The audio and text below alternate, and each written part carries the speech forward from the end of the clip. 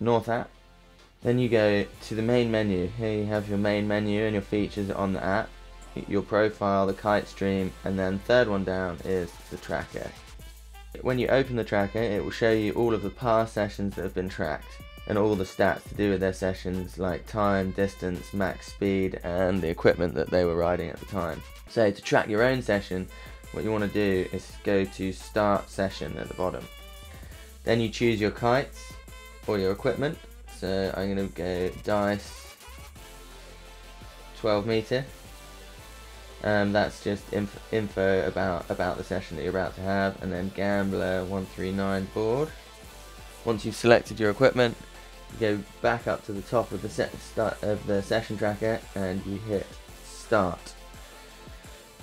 This will then acquire the GPS and get your position locked down and everything, which will take a few seconds, and then it will show your little kite icon on the map wherever you are.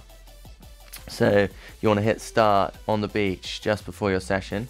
Put your phone into the waterproof case that you have either around your arm or on your harness or wherever you choose to keep it, and then once you've hit Start, leave your phone on and go out for a ride.